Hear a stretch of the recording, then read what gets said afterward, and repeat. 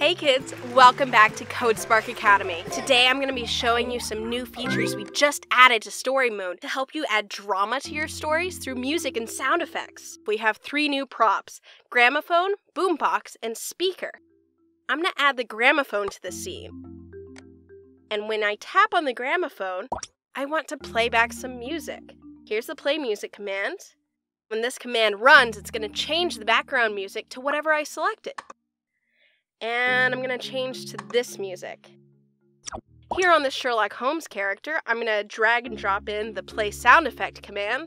And when he's tapped, I'm going to play back a detective sound effect. When this sad character is tapped, I'm going to play back a sad, sad sound effect. And on this monkey, what should I put? I know. Sound effect? Fart sound effect, my favorite.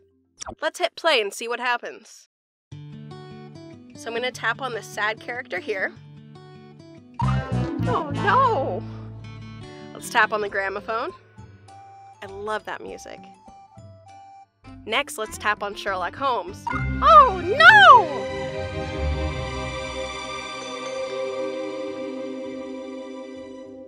And what happens when we tap on the monkey?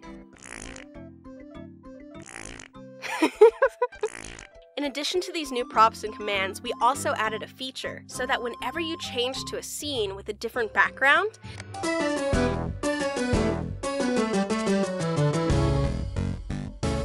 the music of that scene will match the background. So here on this pirate ship, we have a nice sea shanty going on. I like that. How about you?